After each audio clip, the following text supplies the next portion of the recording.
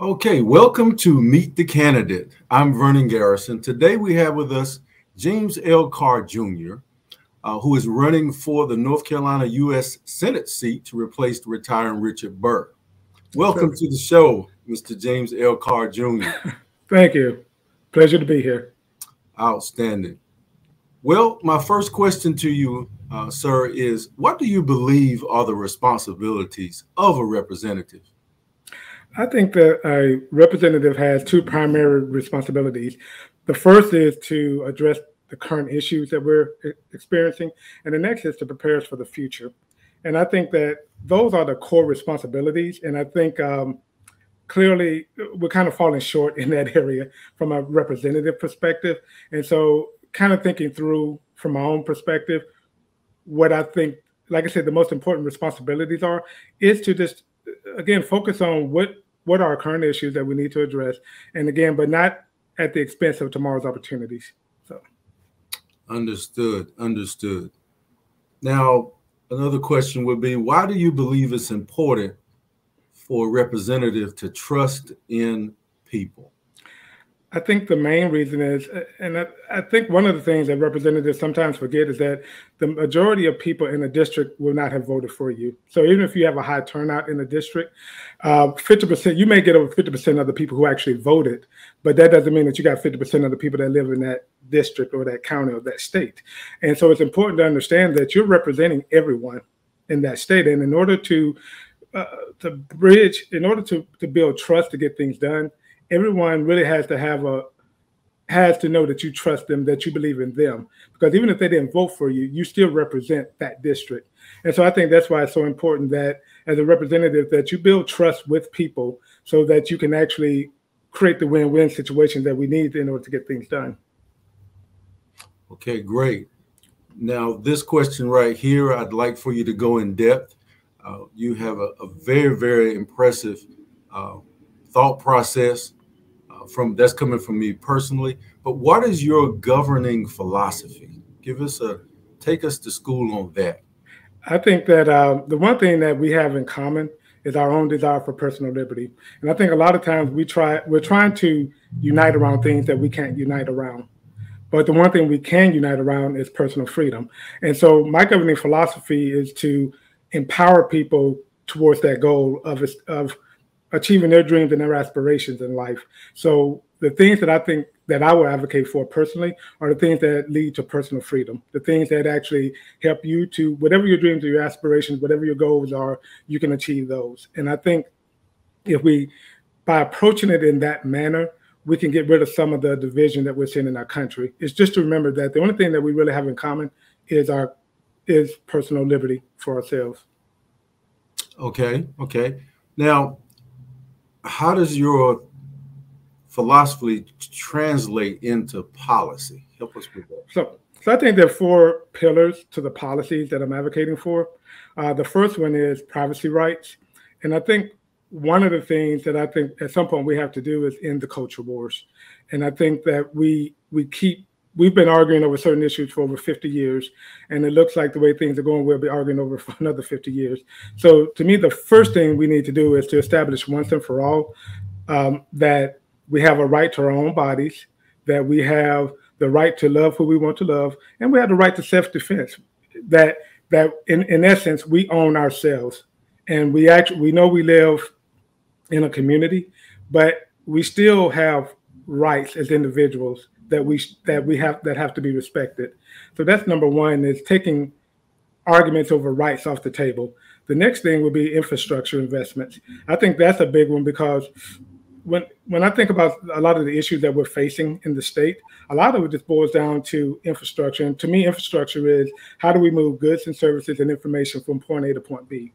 And I think when you're seeing like housing issues in urban areas, lack of capital in rural areas, that gap can be bridged with infrastructure.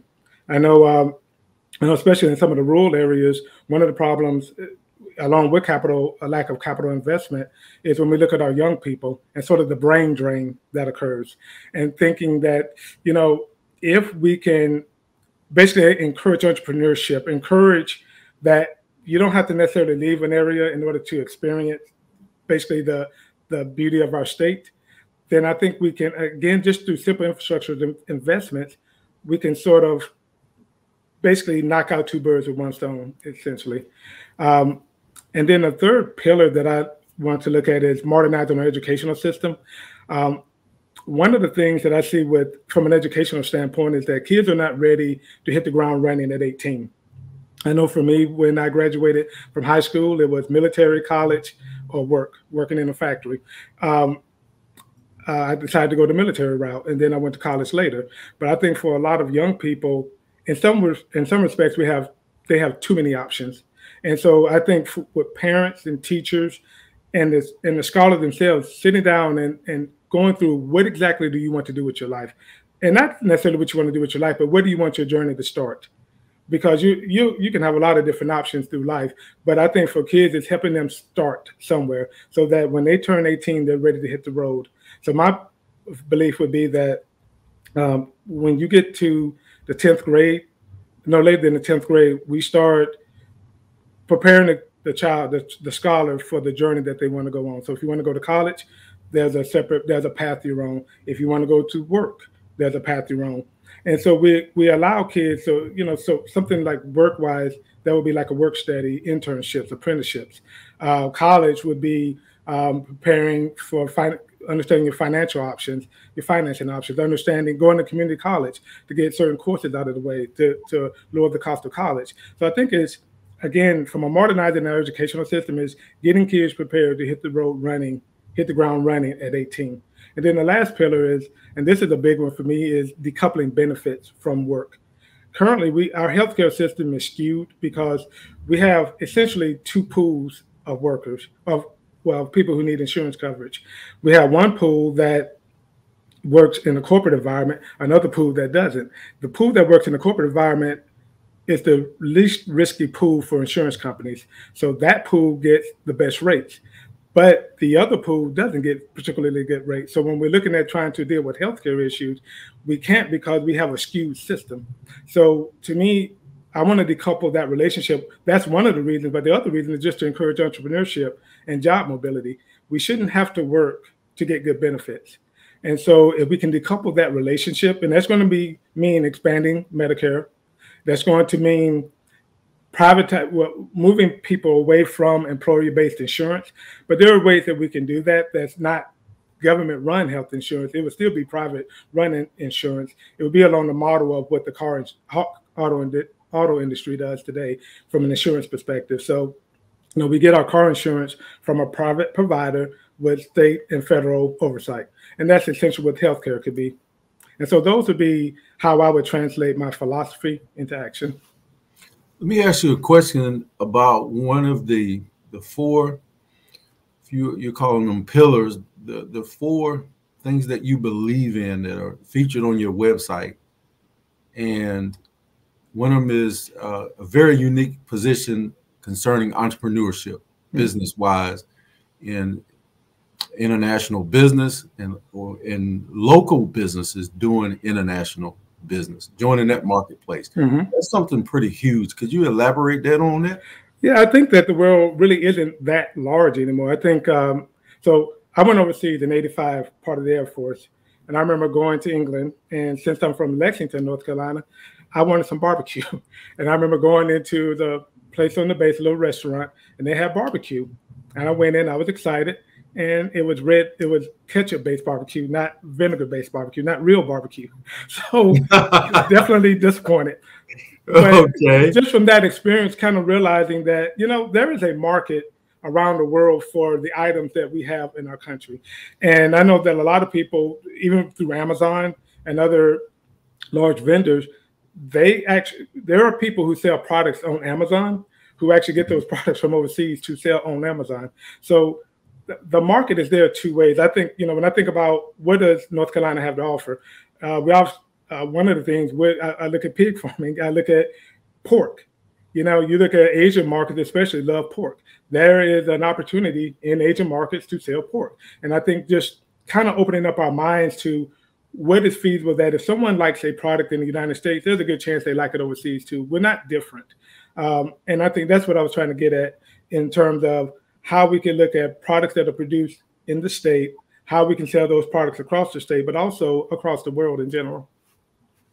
Okay, and I recall reading some things about making housing more affordable.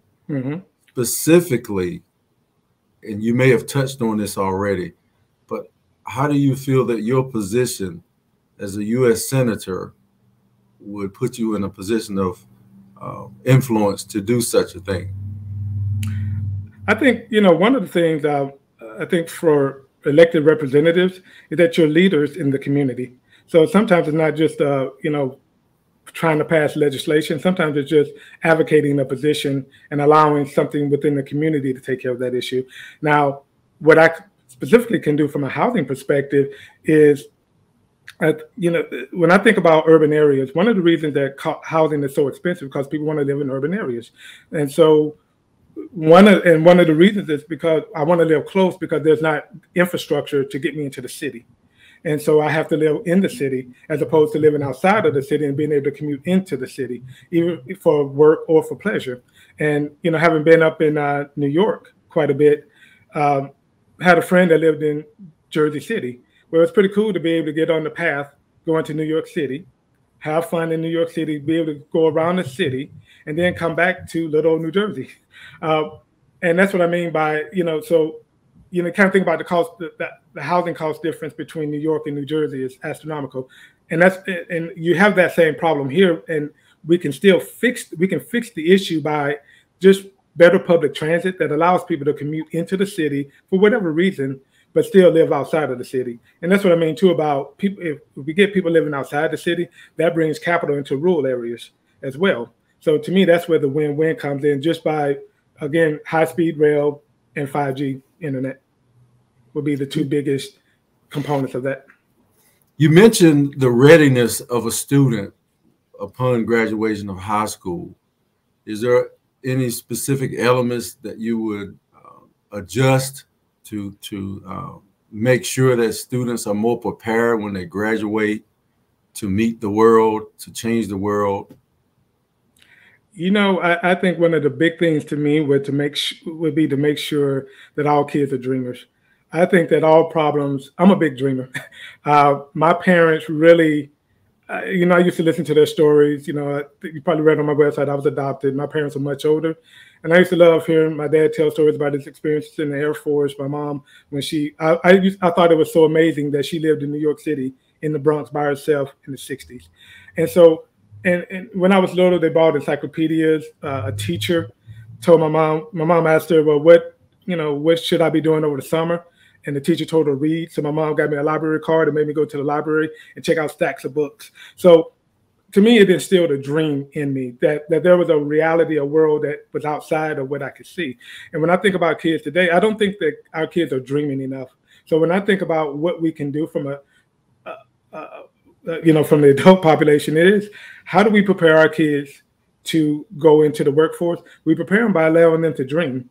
That it's not our dream that they're trying to pursue, it's their dream they're trying to pursue, and encouraging them to, what is it that you, again, where do you want to start your life out? What is it that you enjoy doing? And to help put them on that track. Now, it may change over time, but it gets them started. It gets them into the workforce. It gets them started in life. And so to me, if you want to talk about one very big thing, it is dreaming for our youth. Okay. A couple more things I want to get to before the end of the show. I do recall reading that you said that the government does not determine what is moral or immoral. Is that a good question? And did I phrase that the right way? And could you expound on it if I did ask the question the right way, sir? You did.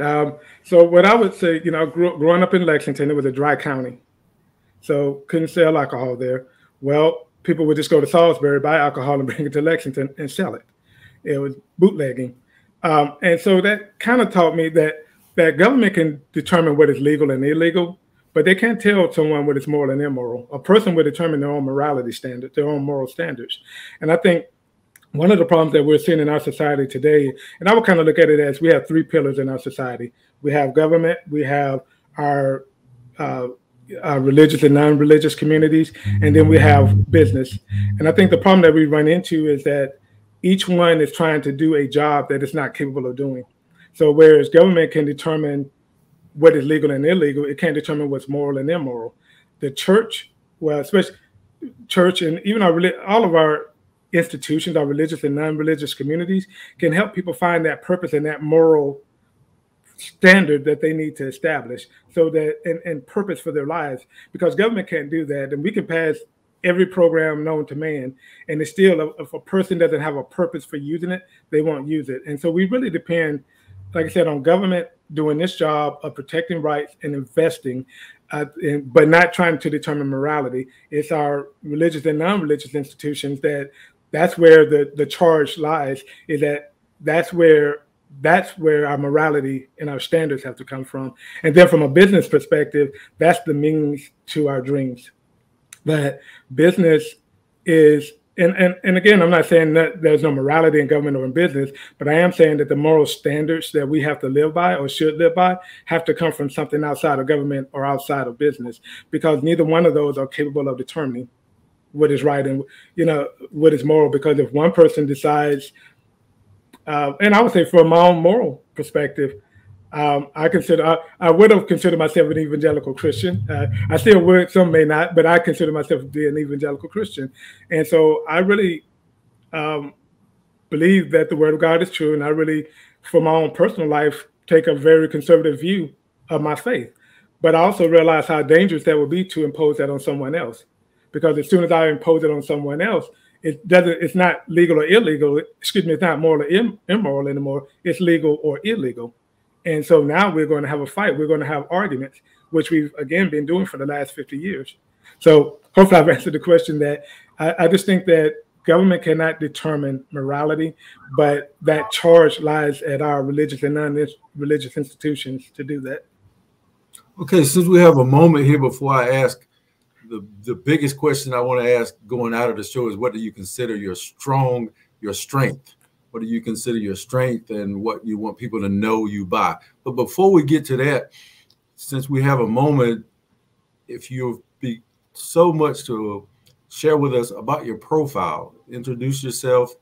You mentioned where you were from, and tell us, why you feel like you're the candidate for this position. But who are you? So again, my name is James Carr. I'm originally from Lexington, North Carolina, where I was adopted by my parents, James and Virginia Carr. And it was a unique experience because it was like being raised by grandparents. They were definitely strict, okay. but they were also my biggest supporters. And, one of the things that I had an issue with growing up was not that they loved me, but I could never really wrap my mind around why they loved me. And we had a great relationship. I feel blessed that they were my parents. But it was hard for me to wrap my head around that fact. And when it finally dawned on me that they love me, just because we have the capacity to love. And once I could really embrace that, it really helped me to understand even how they looked at other people. And they were always, if someone needed help, my parents would help them. My parents, now they were definitely feisty, we'll say. I'm nothing like them in terms of personality. They were definitely much more confrontational than I am. But the one thing was that within that confrontation, if you needed something, they were there for you. They were very passionate about how they lived their lives. And so they really instilled in me that the confidence to go for things in life. Just a little, I remember my dad, his boss, his wife asked him to do something.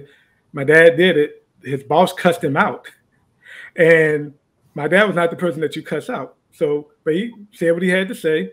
And then he went and got another job. And then the man came down and talked to my mom and said, well, when he calms down, tell him he still works for me. Tell him he still has a job. And so my dad went back. But that really helped me to understand that he was able to do that because he believed in himself. He was able to do that because he knew he knew he was a good worker. He knew what his skills were. He knew that he could go get another opportunity if he needed to get another opportunity.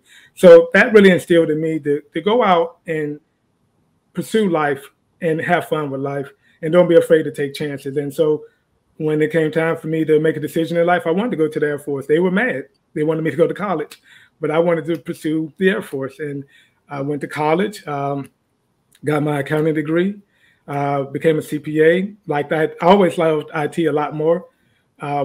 look for projects to help me develop the skills I needed to transition, and I got into IT.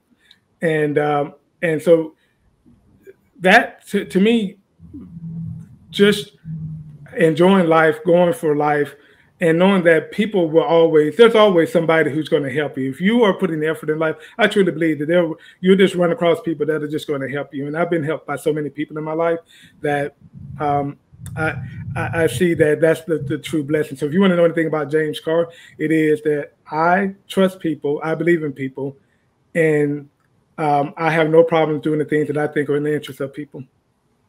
Ladies and gentlemen, James L. Carr Jr. running for U.S. Senate. What is your strength? What is it you want us to know about your message today? And why do you feel strong enough to lead? Okay.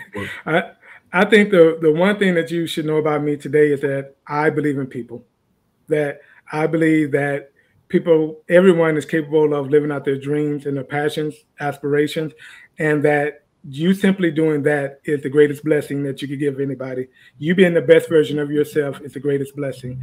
And I will fight to pass legislation that does just that. What makes you the best candidate for this position? I think understanding, being around people. I think when you look at our current, and this is not a knock on anyone running for office, everyone is there to try to make a difference. But I think if you kind of look at the breakdown, it's broken down with lawyers, career politicians, small business owners, and CEOs. Now, those are all great professions, but the problem is that they don't interact with people. And so when you kind of see when legislation is being discussed, they're talking about, well, here's the good guy and here's the bad guy, or here's this person that I don't have a feel for a relationship with, so when I'm arguing legislation, I can't really see the person that I'm talking about. And I can see that. My work experience, I have worked with, if there's somebody in America that you don't like, a group that you don't like, I've worked with them. So I worked in furniture factories, I worked at ice cream manufacturer, I worked in the department store, fast food, military, check printing companies. So it's interesting to me that I've truly met the melting pot of America. And we haven't always seen eye to eye, but we were always able to work together. You know, if you go in the military, I would tell anyone, if you think that, think about the military had to integrate Black women, members of the LGBT community, and the military worked. And that's just in modern history, let alone in the past, it had to integrate, we look at the 13 colonies, those were 13 different countries that the military integrated. And so it works in the military, and it works because people are around each other.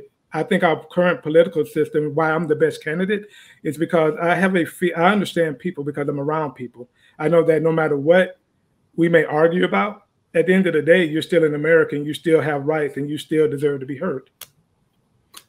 Are there any other areas during your campaign that you would like to invite us to follow you, in a particular social media, in a particular special aspect you would like us to learn more about you?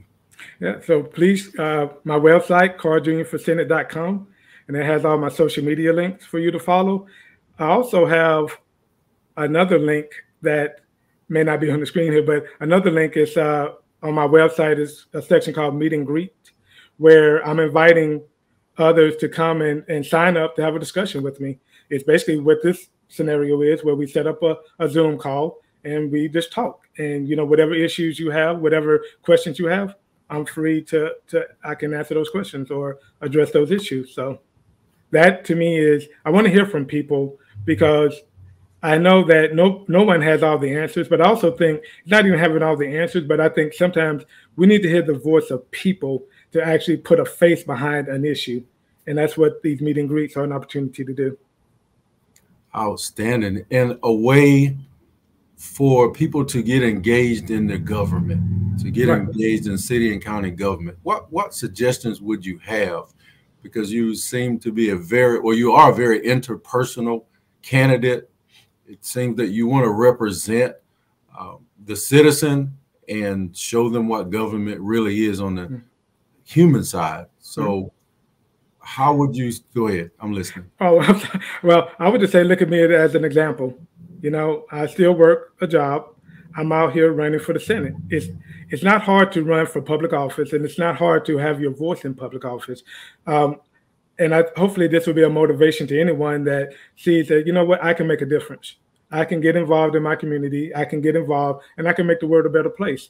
And there's no way of making the world a better place than to be the best version of yourself. And whatever that dream or passion or goal that you have is to get involved in that. And also from the political arena is, if you're not going to run for office, at least vote, at least get out and make your voice heard.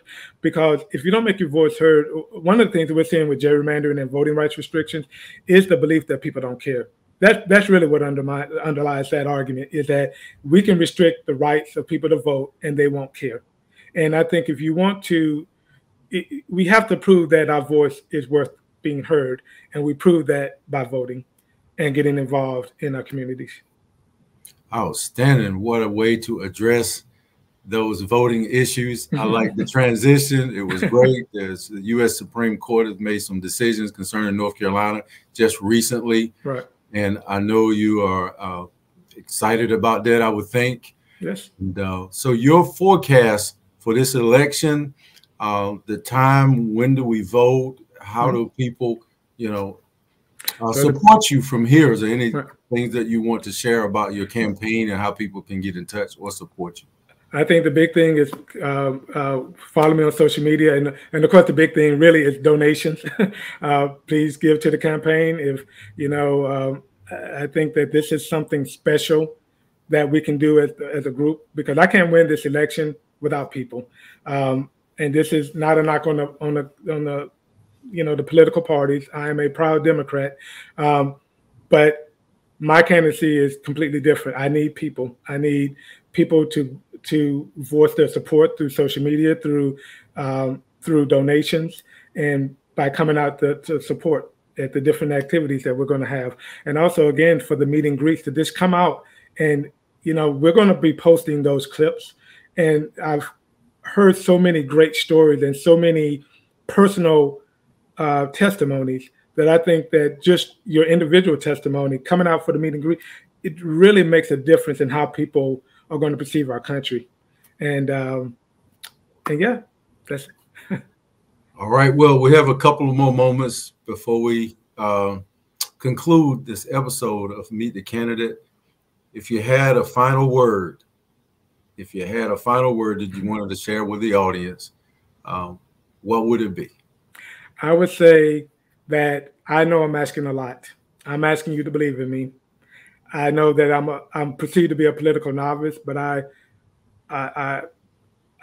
believe me when I tell you that I have a wealth of life experiences that will make me a great candidate, a great representative of the people. I think the main thing to take away is that I believe in you, I trust in you, and I will do everything in my power to empower you to live out your dreams. And if you walk that journey with me, I promise you I will not disappoint you. Outstanding. Well, ladies and gentlemen, this has been a wonderful, powerful, informative episode of Meet the Candidate with James L. Carr Jr., who is running for U.S. Senate. And his contact information has been displayed throughout and continues to be displayed throughout this interview. Thank you for joining us here today on GPAT 23. I'm Vernon Garrison, and I have had a pleasure meeting you, sir. Thank you. The same here. I really appreciate this. Yes, indeed. Well, ladies and gentlemen, we hope to see you soon. Stay tuned for more episodes of Meet the Candidate here on GPAT 23. Awesome. Thank you. Thank you, sir.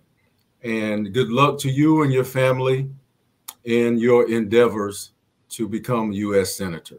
Awesome. Thank you, sir. You take care and God bless. God bless you. Good day. Thank you.